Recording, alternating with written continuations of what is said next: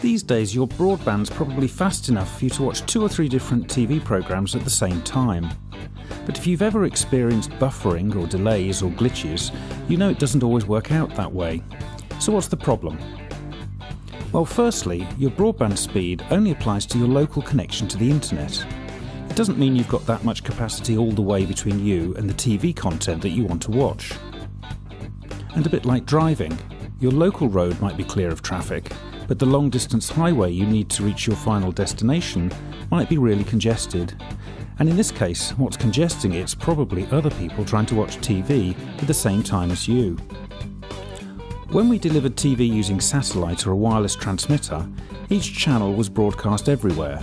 As long as you could receive the signal, you could tune in, and it didn't matter whether one person watched it or millions. When the first generation of IPTV came along, it was much the same. The show was sent as a stream of data packets over an IP network. A single stream was sent for each channel, and the data was duplicated at every network branch. This is called multicast traffic, and the viewer still effectively tuned in to the channel they wanted to watch. It doesn't matter how many people watch the same show, it still only has to be sent once. So why the problem? Well, we don't want to watch TV like that anymore. We want to watch shows whenever we like.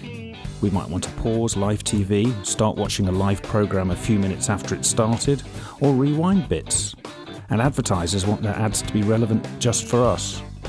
And now we also watch on different types of devices too, each one needing the TV stream to be sent in a different format. So we can't just tune in to the same TV stream that everyone else is watching. Each TV stream needs to be unique and tailored just for us. And this is called unicast traffic.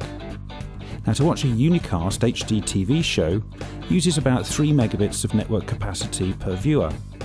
So 1 million unicast viewers need 3 million megabits of network capacity.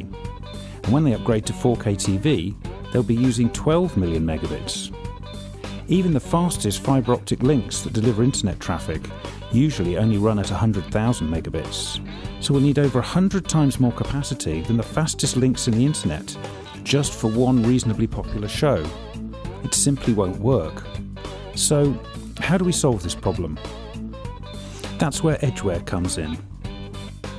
Edgeware's technology can keep a copy of the most popular TV shows close to the viewer.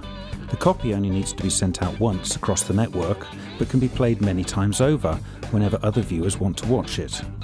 So now, most of the TV you watch only needs to be streamed to you from your local Edgeware system, not across the whole network. The Edgeware systems can also insert personalised ads, pause live TV, and stream the TV show in the right format for all the different devices you use, without the need to go back to the source and fetch lots of different versions. Of course, this saves huge amounts of network costs.